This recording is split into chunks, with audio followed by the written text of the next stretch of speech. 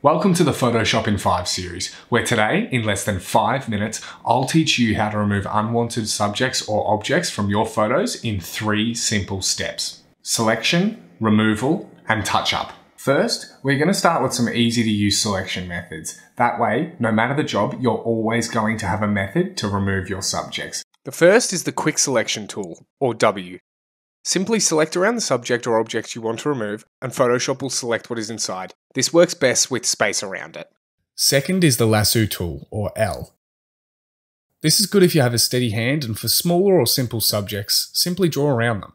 If you need to move the canvas whilst you're doing this, hold down left click and hold spacebar at the same time to move the canvas. The Polygonal Lasso tool, or L, works the same, but with straight lines you click between, and is a little more forgiving if your path is not quite right. You can also hold spacebar to move the canvas. Third, we have the Quick Mask mode. Hit this button to activate it, then select the paintbrush or hit B.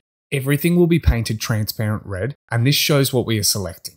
Make sure that the hardness is 100, opacity is 100, and flow is 100. You can find these settings in the option bar located at the top of the screen. To adjust your brush size, hold Alt, right click and slide left or right to change it. You can also go up to the options panel to change it as well. Now you can paint over your subject. Remember, we are making sure if possible to leave a little bit of space. When you are finished, hit the Quick Mask Mode button again and your painting will become a selection. We want to invert our selection, so simply press Shift, Control and I at the same time and our selection is ready to go.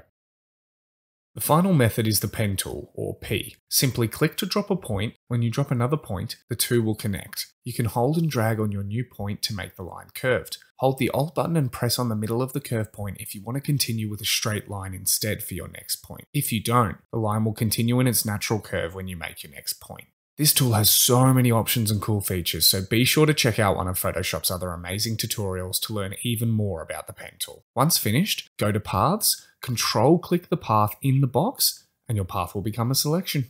Now I'll show you how to expand the selection for those methods that don't leave space around the selection. You can simply go to Select, Modify, Expand. The number will depend on how big your image is. 15 should work well for this image, and your selection now has some room to make filling it even smoother. Now let me show you where the magic happens with the Content Aware Fill tool. For the automatic option, hit Control Backspace to bring up the fill panel. Set the contents to Content Aware Fill. Make sure Color Adaptation is ticked and hit OK to let Photoshop do its magic. How incredible is that result? If our subject's a little bit more complex or the background's a little bit more difficult, we can actually manually select the data we want to fill with. Go Edit, Content Aware Fill. Here you can choose what data is used to remove subjects. We can change the opacity of our selection here and the color if it clashes with our image, so I'm going to choose red. Keep all these other settings as is for now. This preview window will show you how the fill will look with the info you have given it. This is looking great.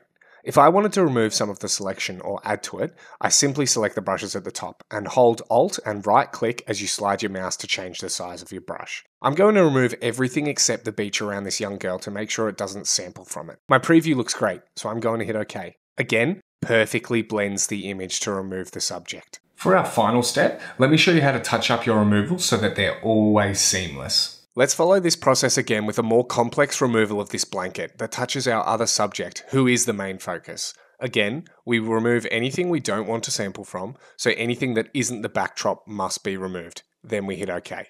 Highlight both layers, Ctrl J to duplicate them, then Ctrl E to merge them. Let's choose the Clone Stamp tool. And now we're going to set the flow to less than 5 and a low opacity to help us blend. Here we hold Alt and click to choose our reference point. Then wherever we next click, hold and paint, we'll paint from our reference point, the little plus, so we can blend. Did you see that? I went too wide and my plus started referencing my subject to paint with. To avoid this from happening, make smaller brush strokes and take your time. I slowly painted the center and worked my way out until I had a gradient I was happy with. Constantly using the Alt click to get a new reference point, trying to always focus on a natural blend, setting my flow low to help me do this. Now you have touched up the removal and look how seamless it is with this beautiful photo. If you want more Photoshop in 5 content, other tutorials and amazing works, hit the subscribe button and follow Photoshop. And as always, keep creating.